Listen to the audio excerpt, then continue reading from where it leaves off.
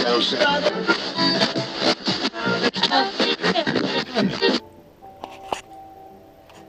all, over the weekend I managed to get some new old radios, old tube radios, so it's been a while since I've been able to actually get some new ones. You know, you start looking for something and all of a sudden they all disappear, or they're all very expensive.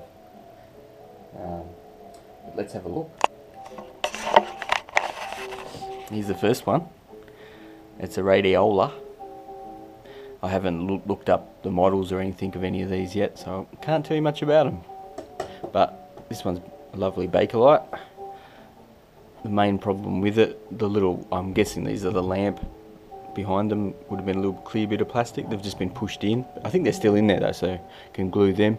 It's got all the knobs, which is a big plus, but this cover here is no good. You can see it's cracked there. That's plastic. It's just aged, or the radio's heated it up and over time just perished the plastic. It's a nice little two colour. You can see it's white and a pretty standard Bakelite brown. I've got to clean up my desk, but you can see it there. It'll come up very nicely. Beautiful. Here's the next one. It's an Asta portable. Again, can't see any models on it outside, so there's the back antenna and earth, and hopefully that's a 240 cable along with a battery, or it's probably for an external battery, but this one's plastic, so probably not as old.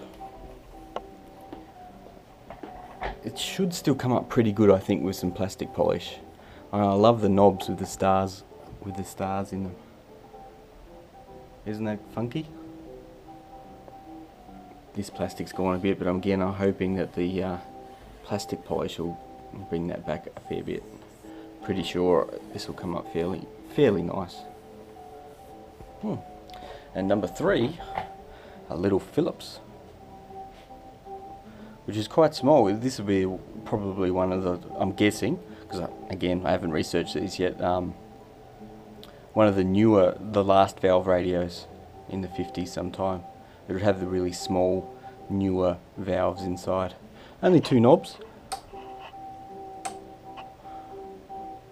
On, off, volume, and the tuning. Look, that's all. Which we come across that in a couple, but usually you get 3 or 4. It was 4, 3.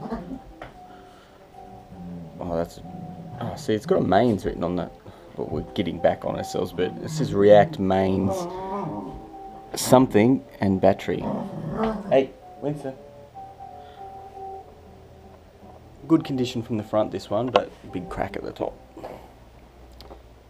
And they happen because people, you know, you pick them up wherever there's a grip. And of course, this one actually has somewhere where you can grab hold of it. Oh, that's actually Bakelite. I'm wrong. That's not plastic at all. That's even better. Oh, there we go. Philips model 139. So that's a 139, and that one over there is a 123. See how many other Philips I've got. And it's quite looks quite neat inside. But anyway, we'll do fuller. We'll fix them up down the track, and we'll get a good look on the insides of them. Anyway, they're the new acquisitions for the radio collection from this weekend. They'll be going up there on the shelf. The top row have been restored, they're all working. The middle row's yet to be done. There's not much room on there. I've got more, but they're the better ones I like. And the bottom row, there's a couple of transistors radios on the bottom, which I'm not so interested in, and just a bit of junk. Anyway, hold fast, carry on.